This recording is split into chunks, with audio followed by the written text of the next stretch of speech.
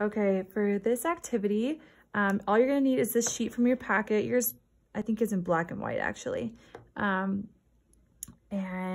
all this is a rhyming word match. It's pretty self-explanatory. The directions are right here. But just so you know, parents, if you don't know what these are, there is a little key right here. So this is a wave, a fish, the shore, ocean, and whale. This is door, pail, cave, lotion, and a dish. Yeah. So all you're gonna do is just draw a line to the matching one. I put mine in a sheet protector and I'm using the dry erase marker. You don't have to do that. They can use crayons or markers or whatever you want. So wave, door, those don't rhyme.